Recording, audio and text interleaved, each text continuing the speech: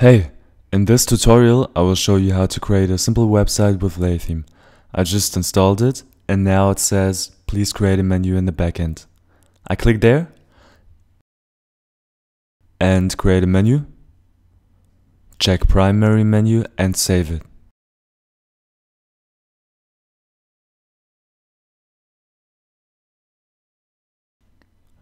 Let's add a new project.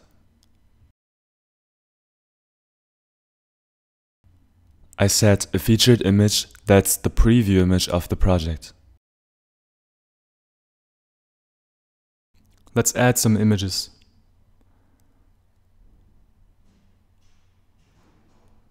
When I press the plus and minus keys, I resize the image.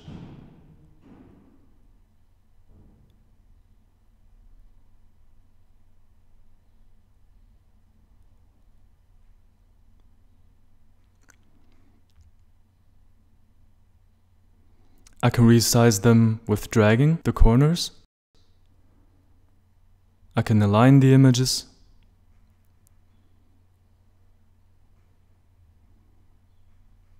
I can move the rows. You can add Vimeo videos or YouTube videos.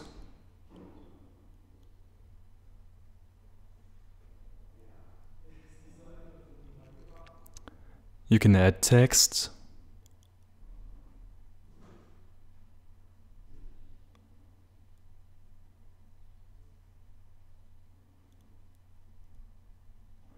Right there is the column count that specifies how many columns you want in your layout. Next to it is the column gutter, that's the space between your columns. And then there's the row gutter, the space between your rows. You can also set row gutters individually. You just click on one row gutter and then type in a number. The frame is the space around your layout.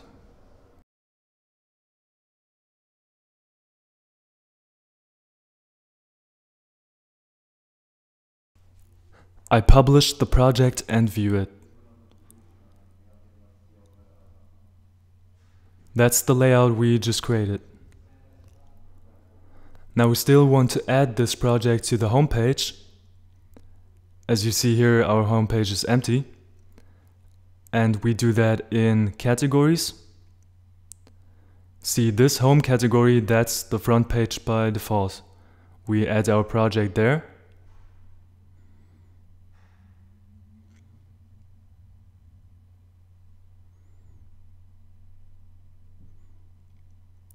Okay, now on our front page, that's the preview image of our project. We click it and we're inside of it.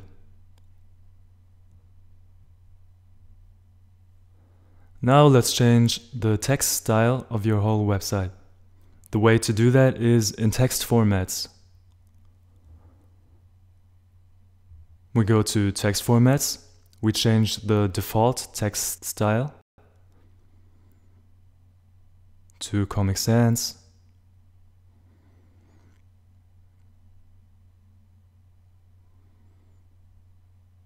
And now all texts are in Comic Sans, even the text there.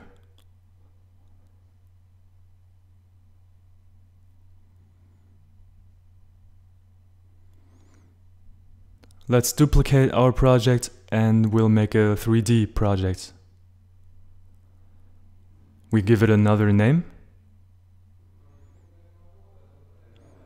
Remember to set the permalink, that's the URL.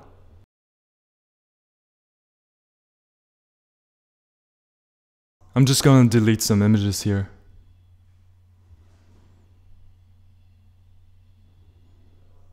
You can edit an image, or you can just double click it and then you can replace it.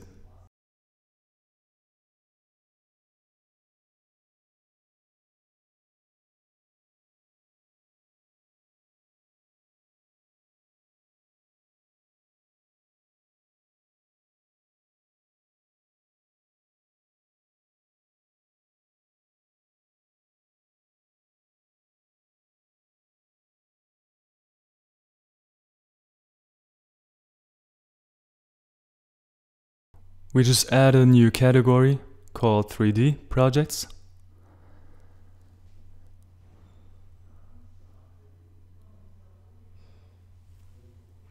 And now let's add one more 3D project.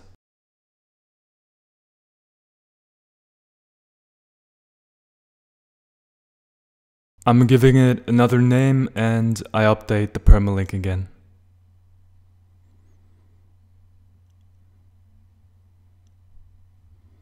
This project looks fine, but I will update the featured image. And now what we're gonna do is we go to categories. That's the new category we just created. And we add the two projects we just created.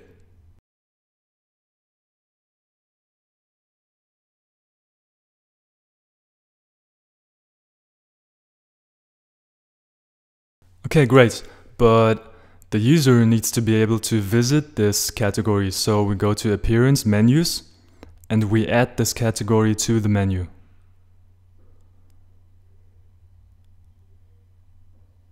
I'll just delete the other links here, because we don't need them for now.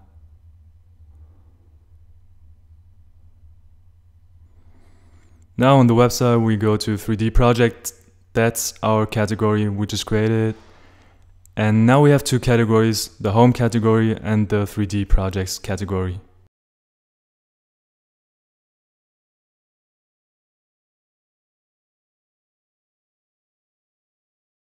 Okay, next up is an about page. Pages are kind of like projects, but they can't have featured images and they can't be in categories.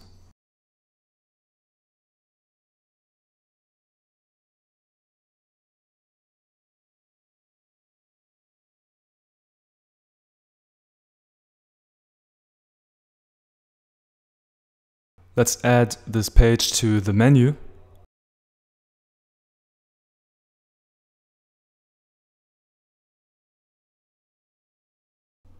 There it is.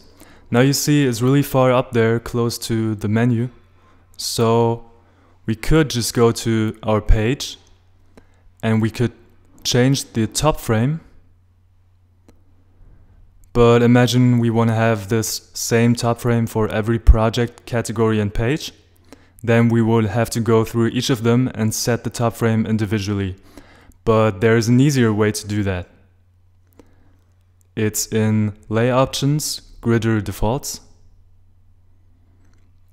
There we changed the top frame for everything. We want 7% top frame. And now it's 7% top frame everywhere, on our page, on our home page, in a category, everywhere. Let me show you how to customize the appearance of your website. In Customize, there you could set the front page of your website. As your front page, you can set a category, a page, or a project. When I go to a page, now I have different controls. For example, the links and text control.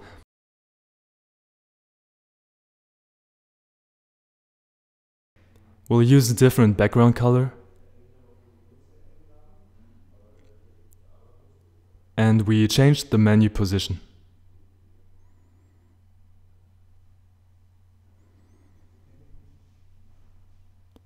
We hide the menu bar.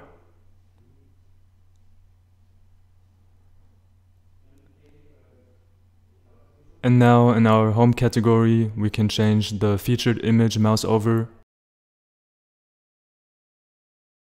There's this blur effect, a zoom effect. You can explore all these settings by yourself. You can customize a lot there. Next up, we will create a headline text format. We choose the format type, headline, type in a name. That's our new text format. We just set all of the attributes of this text style. We set it to be in %, so this way the text will resize with the browser. Space bottom will be the space below your headline. Now we can apply our text format anywhere. For example, in our project. The way you do it is you select a text, go to Formats, Headline, and then you choose your format.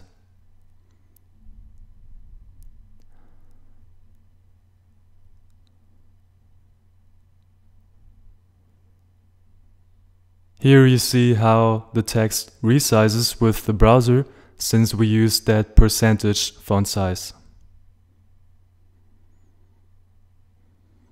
What's cool about text formats is you can also use them in the customizer, for example for the site title, but you could also use them for the menu.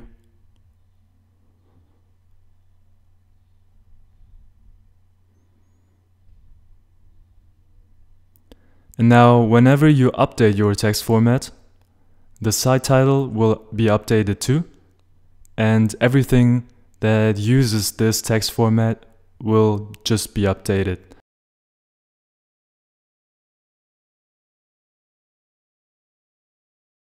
Now you see our site title has the updated text format, and in our project the headline is updated as well. In my opinion, it's best to use text formats for all of the texts on your website. This way it will be easy to manage your texts, and it will be easy to change your text styles in the future. If you have questions, if you found a bug, or you have ideas on how to improve Laytheme, then please let me know in the forum. Thanks for using Laytheme.